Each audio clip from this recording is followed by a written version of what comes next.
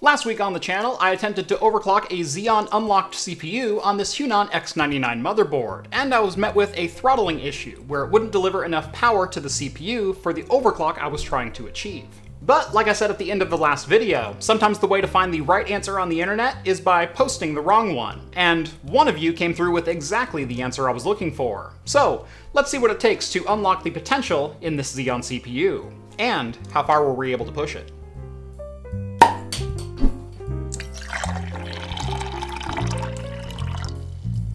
Today's video is brought to you by Ridge Wallet. Since the dawn of time, wallets have been two things: leather and bulky. Ridge Wallet's space-saving design is not only easier to carry around, it keeps your money safe with RFID blocking built in. The Ridge expands to hold up to 12 cards, is available with either a money clip or cash strap, and best of all, comes with a lifetime warranty should anything ever go wrong. Available in aluminum, titanium, or carbon fiber, and in a variety of different finishes, there's a Ridge Wallet out there to match your style. Visit ridge.com/craft to check out the Ridge Wallet for yourself and receive 10% off your order. That's ridge.com/craft. Welcome back to Craft Computing, everyone. As always, I'm Jeff. If you watched my last video where I was attempting to overclock a Xeon E5-1660V3 on a Huananzhi X99 motherboard, you probably witnessed my soul leaving my body for a short time. In trying to overclock this CPU, for a little while I thought I had possibly either bricked the motherboard or fried the processor itself. Now, the good news is both are just fine, and in fact they are working exactly the way I wanted them to now. If you haven't watched that video, I will link it right up here, but long story short is I was trying to modify the BIOS on this motherboard to unlock the TDP on this processor. Even though the CPU does have an unlocked multiplier, it would still limit itself to the TDP of the chip, which in this case was 140 watts. So even if I set a 4.3 or 4.4 gigahertz overclock, as soon as we hit that 140 watt TDP ceiling, it would throttle the CPU back down, and so I was ending up with clocks of about 3.8 gigahertz. Now 3.8 is still faster than the 3.3 GHz all-core turbo, but it's still very disappointing for an unlocked CPU, which should be able to hit that 4.3 or 4.4 GHz mark. So let's see how we were able to unlock this motherboard to get the full potential out of that 1660V3. And before we get into it, a huge shout out to Lassie for giving me the exact switches I needed to flip inside of the BIOS, including which menu options to unlock from the AMI BIOS utility. Overall, the process is fairly simple, but you are modifying the BIOS on the motherboard, and as you saw in the last video, bricking your BIOS is a very real possibility, or at the very least, needing a hardware programmer to get it back up and running. Using the same download as the last video, we're going to open up the AMI BIOS utility. Then we're going to open the backup copy of my BIOS. First off, we're going to open up the root folder here, go down to Intel RC Setup, go down to Advanced Power Management, and then open up the CPU Advanced PM Tuning. Inside of here, we're going to set all of the access and use to user, that is, unlock them in the BIOS, as the default permission set denies you access to these folders. Then we're going to open up the program PP0, and we're going to do the same thing over here with all of the menu options, that is, set them to user instead of default.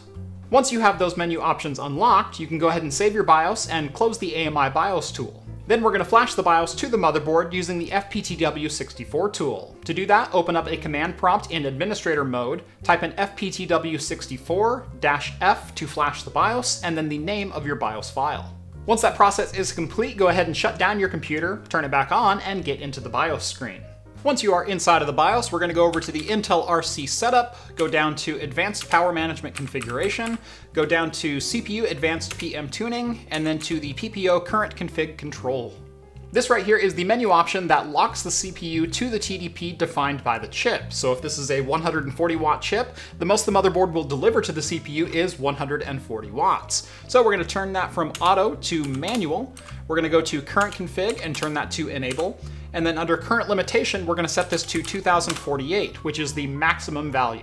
Now, fair warning here, this pretty much disables all safeguards within the motherboard and the CPU as well. So if you give it voltage, it will take that voltage. And that can do one of two things. It can fry your CPU, or it could potentially fry the VRM on the motherboard if the current draw is too high. Once that is all set up, we're going to go back all the way to the Intel RC Setup and go down to Overclocking Features. Scroll down to the processor menu, and this is where you enter the unlocked multiplier value for the CPU. Now, I've already dialed in what the CPU can handle, but if you haven't overclocked your chip before, you're going to kind of want to go through the steps of making sure you get a stable overclock. Now for gaming workloads, I peaked pretty much right around 4.2 GHz at what I consider a safe voltage of 1.25.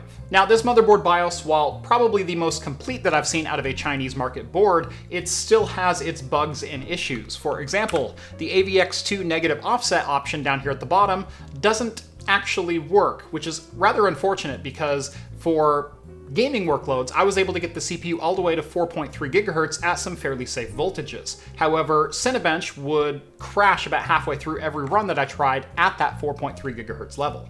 Ideally, I'd like to enter a value of 2 in here, which would reduce the processor speed by 200 MHz and allow Cinebench to run stably at around 4.1. However, this menu option doesn't actually apply. Whenever an AVX workload hits the CPU, it will still try to boost to 4.3. The good news, though, is that with a Cinebench workload, 4.3 GHz was drawing 185 watts, so this unlock totally worked.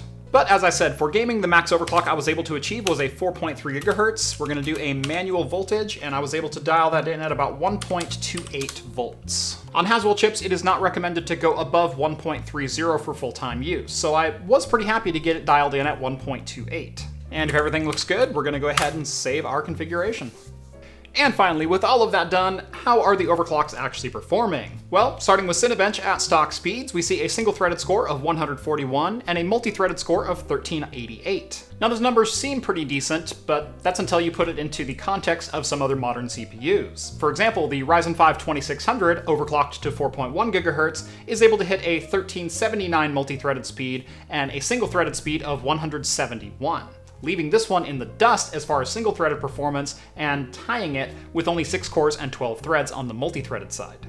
Overclocking the 1660 V3 to 4.2 GHz gets us a single-threaded score of 170 and a multi-threaded score of 1639, essentially putting us in a dead heat with a stock speed Ryzen 7 1700. Unfortunately, those results paint kind of a bleak picture as far as value per dollar goes, because this CPU was $145 off AliExpress, and the motherboard was $105 on top of that. Compare that to something like an X370 motherboard, which I have seen sold on eBay for as little as $80 recently, and a Ryzen 7 1700 Pro, which is on AliExpress right now for $96. That gets you a modern platform with 8 cores and 16 threads, and the same amount of speed as this overclocked power sucker does. Why do I call this a power sucker? Well, remember, it took 185 watts to run Cinebench at 4.2 GHz, and the Ryzen 7 1700, that's a 65 watt part.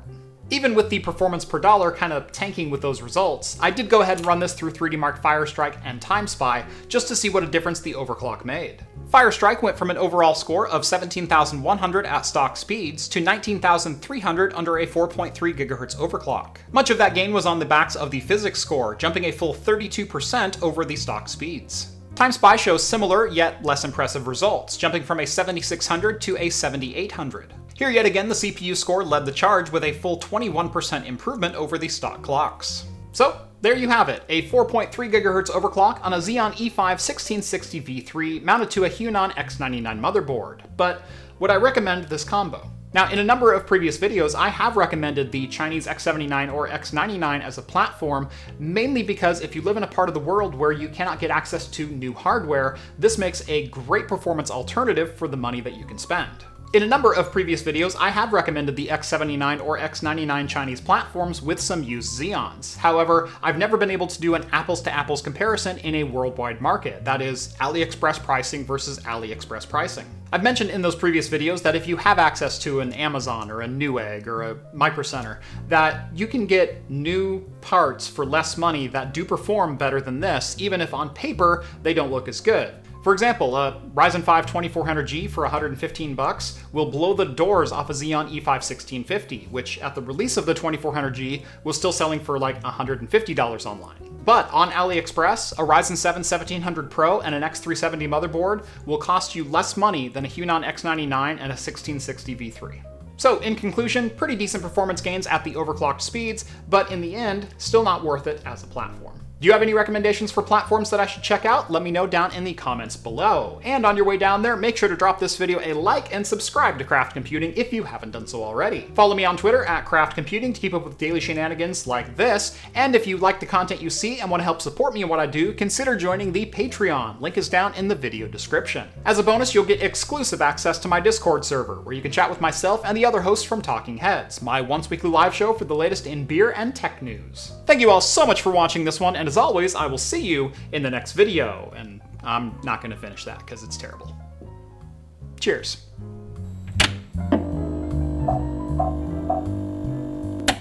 Beer for today is from Wichita Brewing Company in Wichita, Kansas, and it is the WuShock Wheat. It is the official beer of the Wichita State University Shockers. This is a 4.5% wheat ale with lemon and lime added to it.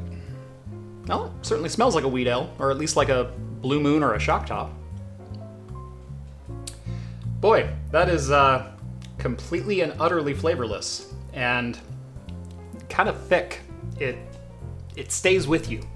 I was expecting something a little bit more crisp, you know, light-bodied at 4.5%. I taste a little bit of lime, not really any lemon. Missing all of the wheat flavor in it. I don't know about this one. Yeah, I am just not a fan of this. It's like someone poured half a Blue Moon into a Sprite, or whatever the Safeway Select version of Sprite is. This is the LaCroix of wheat ales. If you haven't seen that previous video, go ahead and click right up here. Right? Here. Crap, I don't remember. Here, I think it's here. We're gonna go with here. No, it's left. That's right. Okay. Isn't it? Yes, left side. Right up here.